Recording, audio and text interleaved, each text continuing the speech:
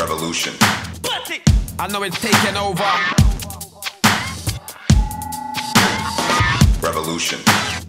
That's why I'm telling everybody worldwide, this is my world. Revolution.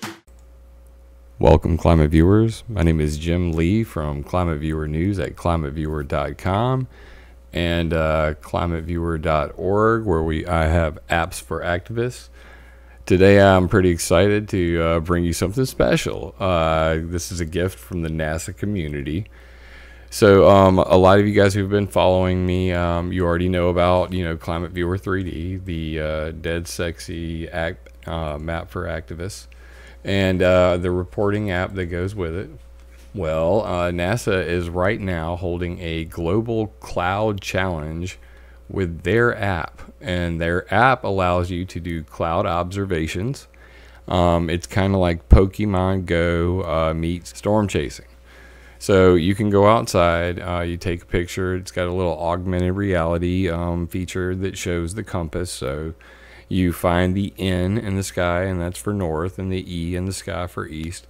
And as you line up your camera with that, it'll take the picture, and then you submit the pictures. You can rate the amount of cloud cover total. You can say whether contrails are present or not.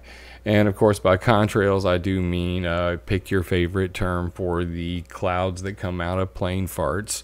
Chemtrails, contrails, persistent contrails, spreading contrails, cirrus, contrail-induced cloudiness, aviation-induced cloudiness, aviation-induced cirrus cloudiness, jet-produced cloud cover, man-made clouds, or my favorite, artificial clouds.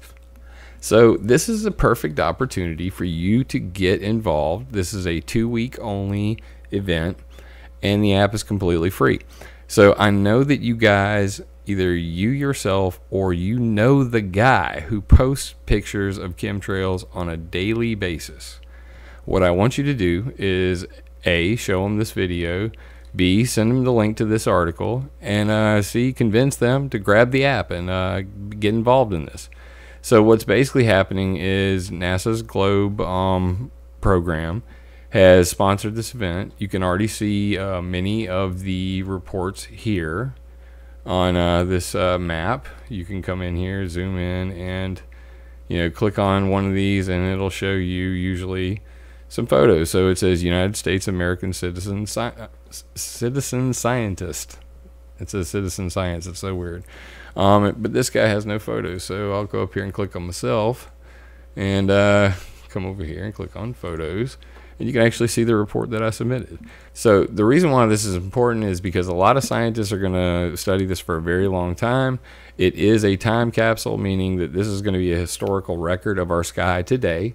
And 100 years from now, people are going to be able to look back at these photos, and it's kind of important. So, and if you are a person who sees your skies clouded by aircraft on a daily basis, I suggest you take those pictures, because I've seen some pretty scary ones. So if you've got some pretty scary looking skies and you've been concerned for quite a while, right now NASA and a whole lot of scientists are going to be listening and looking at these photos. So get the app. It's pretty simple. They have it for Android and iPhone. Download the app and watch, of course, you're watching this video. Send it to your friends so they can do it too. And use the app. So 2 weeks. Let's do this. Let's make it pretty interesting. Let me see your war face. So spread the word. Tell everybody about it. And they have their map's a little dated. This is an old school Google map. So come over to ClimateViewer 3D and then click on the layer menu on the side. Click on satellites and choose any of these, and you can see the satellites from the clouds from space, just like they have set up there. Except we have several more options than they do. So take a look through this, ClimateViewer 3D, get the app for the Cloud Challenge, and let's do this thing. Unless someone like you cares a whole awful lot, nothing's going to get better. It's not. Love you, mean it.